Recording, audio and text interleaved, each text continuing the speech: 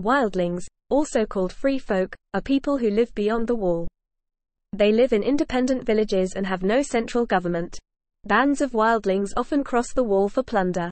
In a storm of swords, the wildlings unite under Mance Rayder, the self-styled king beyond the wall, and invade the Seven Kingdoms to escape the return of the others.